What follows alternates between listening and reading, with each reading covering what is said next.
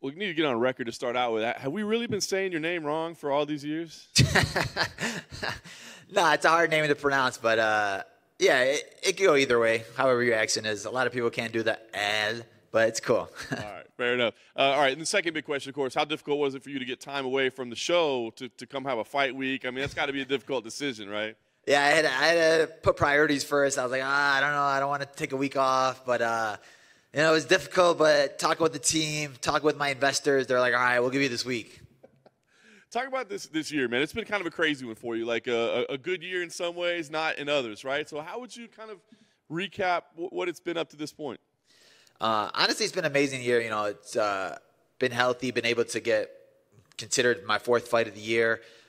Started an analyst job, got into the rankings. I started the year unranked. My goal was to get into the rankings, and now I'm fighting number 5 in the world, so I could end at number 5 in the world. So been a huge year for me. Plan on putting the stamp on it by winning this Saturday. Was it difficult to kind of, I guess, keep that positive mindset or whatever, you know, after the no contest? I know that was just a weird time for you, right?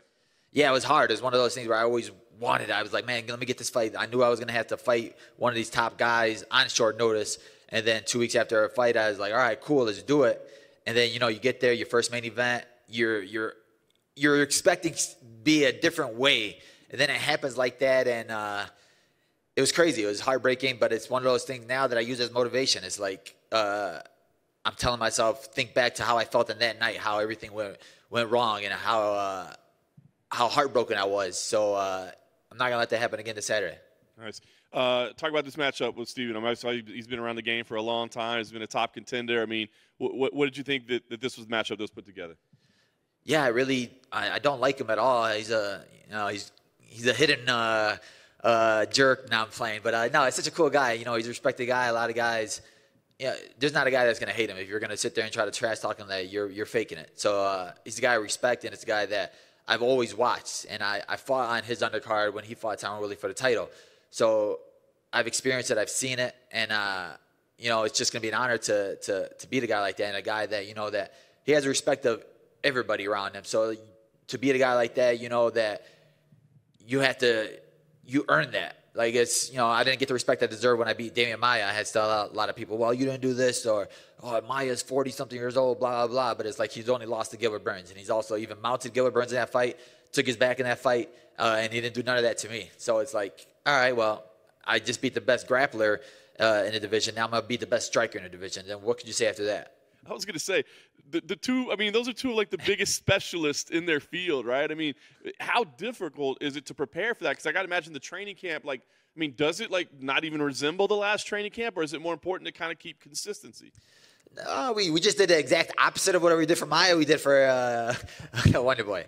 No, but honestly, it worked out perfectly because the people I have around me, the team I have around me is like, they're very good at what. Not, you know, nobody's ever going to be the perfect Wonder Boy, but like working with Ignacio Bahamondes for the whole Maia fight, he's shooting takedowns on me, and he's not a wrestler, and he's pulling guard on me. So this time he got to open up, he got to have fun, play with his kicks, play with his hands, and I got to see different styles. You know, maybe he does something that Wonder Boy can do. Maybe he's a young 23-year-old whippersnapper. He's going to throw something at me, a jumping tornado kick, and maybe Wonder Boy can't do that anymore. But I'll be ready for it all, and it worked out perfectly because, you know, we trained for a specialist in Maia, and the camp was specifically geared toward that. So now we had an idea of what we need to do for this guy. It's like, usually I'm so used to just, I'll train for everything and be ready for everything. But we know what they're going to do. We know what they're going to bring to the table. Wonder Boy's not going to sit there, pull guard, or shoot a takedown on me. So it was more not comforting, but it's like we know what we have to prepare for and the style that we have to beat. And being a fan of the sport the way you are and an analyst, I mean, what do you think the biggest key is fighting a guy like Wonderboy? Is it the physical techniques they're using? Is it more like the mental approach? Because he kind of tries to put you in some weird spots, right, and kind of get you thinking wrong. Yeah, I feel like a lot of guys get stuck looking at him, watching him. You get stuck watching, and then all of a sudden he hits you with something. And you're like, all right. And then all of a sudden he gives you a high five, and you're like, hey, are you my friend? And then he hits you in the face with a foot uppercut, and you're like, yo, hey, buddy, well, you just said we're friends, but all right. But, yeah, the biggest thing for me is just staying poised and staying disciplined to what my game plan is, having the right team around me, the coaches that are going to be in corner screaming out the code words and telling me what I need to do to center me again. Because, like, I've talked to a lot of guys. You know, I've been through I've seen Woodley have 2 camps at Rufus Sport fighting for him. I've seen Anthony Pettis have a camp at Rufus Sport fighting for him. So I've seen what they've done, and to be able to have those guys in my back pocket, or I call Anthony and ask him, yo, what did you see here? What did you do here? And he gives me his tips and his ideas. So it's been cool to see that and experience that and have those guys with me. That's awesome. Last thing for me, I mean, this would be a huge win for you, another proven commodity. I mean, do you think about rankings and where this puts you and what comes next with it? Yeah, it's one of those, I mean, the only guy who's beaten him in the last whatever years is either the champion or Gilbert Burns, who's fought for the title. And he's fought for the title twice. So if he fought for the title twice, I just beat Maya, who fought for the title twice. But Labib needs to fight for the title once. Hey, Belal, have you picked a song for Kayla to sing? I did the poll on Twitter, and Island Boys is going hot right now. So I'm excited for that one. I want to see her vocals. I was like, yeah, I got to do it after fight week, though. Maybe I'll put on the show, but I got to go live with it. I got to pick a funny one that's going to make it awkward for her, because she seems like she's talking like she has a good voice. But I'm like, all right, nobody's going to sound good singing Island Boys. That's awesome. And then just talk about, you're sharing a card with GM3 and how that makes you feel. It feels great, to have a teammate like that, a guy like that who's taught me so much. A lot of guys don't know how good he really is and how even good of a coach he really is. So, I was able to go down there a couple of times to train with them and work with them. And now that he's on the right track, where he just beat a crazy prospect right now. He's looking good. He's about to get a 3-fight. I know you're on a 3-fight win streak. Comeback fighter of the year, honestly. That he's starting to get the respect that he deserves, and people don't realize it. But like having guys like that, I've been with Lewis Taylor, who never got the respect he deserved, and then all of a sudden he won the PFL middleweight championship when there was years where he thought he was going to be done with. Now people are starting to realize that the guys I'm training with, the team that I have around me, the circle I have around me, they're all monsters, they're all beasts, and we're all starting to see it. Yeah, and then just on that, finally, Ignacio had the knockout of the year, basically, and then you had a couple teammates on the Contender Series win a contract. Could kind of just talk about that and Juliana Pena just beat the GOAT. And Juliana. Yeah, like I said, we're a small team in Chicago, and now we got a world champion there. We got somebody that, she trains in American Top Team with the biggest gym in the world with all the money behind them. And we're just a small team in Chicago, Illinois. We got like 20 people on the mat every single day, and it just shows that we're doing the right things. It tells me I'm in the right place. I get guys and teammates and stuff, because I'm one of those guys that I like to move around. I like to train with other teams when I'm visiting or something like that. And you get guys, oh, dude, we have so many guys here. Come and train here or come and train there. But we have a small circle, and we're like so tight-knit that we're all doing the right things. We're all helping each other. And like you said, now we got 2 guys just got signed off Contender Series now. Now people are starting to realize that we got like 5 or 6 more guys that need to get signed. Sean Shelby's going to start seeing these guys. And my right-hand man, Horacio Gutierrez, just got signed to Eagle FC, so he's going to be fighting Renan Barao. So it's going to be a big year for us in the next couple of years. Thank you. Hey, Belal, we're here. I know you had volunteered when Masvidal fell out of the Edwards fight to get that rematch. Was that ever close to materializing? Was there even any discussions of that happening? I was trying. When I saw that happen, I was like, oh, it's meant to be. Now this is 4 weeks out, because it's crazy. I literally didn't. We both like verbally agreed for the Wonderboy fight, but nothing happens till you get a contract. I never got a contract, and I was like, yo, what's happening with this? And I'm calling Ali, and I'm like, bro, I didn't get a contract yet. Is it coming? But like, oh yeah, I'm working on it. I don't know what they're doing. Blah blah blah.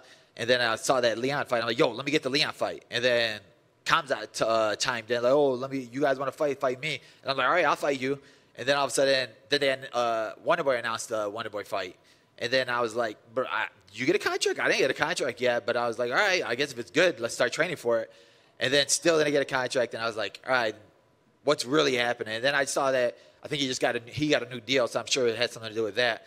So, in the end, it all worked out. I'm fighting number 5 in the world, and I'm going to be right there, and there's like nothing. After beating him, they're like, I deserve that Leon fight. I deserve that Colby Covington fight. There's not, oh, well, the rankings don't make sense now. You're number this, he's number this. I'll be on a 7-fight winning streak and number 5 in the world, and I deserve any of those top guys. Do you still have that disdain for Colby Covington that you expressed on that same stage earlier this year? Yeah, I truly dislike him. I don't like him. I hate him, and I just want to punch him in the face. So after beating this guy, then it's either Colby or Leon, or in the words of Justin Gaethje, we riot. So the Hamzat thing isn't of interest. It was just maybe in that moment when he said, you know, I'll jump in and fight you guys. And yeah, I mean, honestly, it's one of those where if somebody calls me out, I'm going to respond. I'm always going to be down to fight. Like, even when I fought, I didn't. Kevin Lee called me out. And then I said, well, I'll fight you this time. And then my manager called me. He's like, brother, what are you doing accepting a fight with him on Twitter? I was like, yo, he called me out. He's like, brother, we're like, he's lost 4 or 5. We don't get nothing from this. I'm like, but I'm a fighter at heart. So anybody calls me out, like, I'm not going to sit there and sit back. And honestly, Khamzat was one of those where he's the biggest name right now, the biggest star, has the most momentum, the biggest hype. He has like the Conor McGregor hype where it's like, you beat him, you gain more from beating him than anybody else in the division, honestly. So, like, where he has this stigma of him being the boogeyman of how he just dominated everybody. So it's like, you could beat a guy like that, you're the next star. You steal all of his hype, you steal all of his momentum. So I was like, why not? Like, it would have made sense. yeah, that seems like the right mindset to have. And last thing I want to ask you, I asked Angela Hill the same question when she was just up there. You're doing a lot of the analyst work and on a lot of these broadcasts. What does it mean to you to be kind of one of the voices of the sport now? You know, when the fans are tuning in, you're helping shape the narratives. You're, you know, telling them what they need to think about these fights or breaking them down. What's that kind of been like for you, and what does it mean to you to be in that position? Honestly, been amazing. It's been cool to just still be involved, even when, like, if I don't have a fight scheduled, to still just be in the apex, still get that feel for it. To help people. I've had people message me all the time. You're doing a great job, the way you explain this or that, and I bring a new style to it. Like, you know, Cruz was talking about how DC. Well, you don't have to be funny, or I'm not a comedian. Why do I need to be a comedian? But it's like, I think with me, like, I'm very analytical and like I'm just funny. I'm a down to earth guy that's just like a normal guy. I'm not a DC where I actually study, but I just make it fun.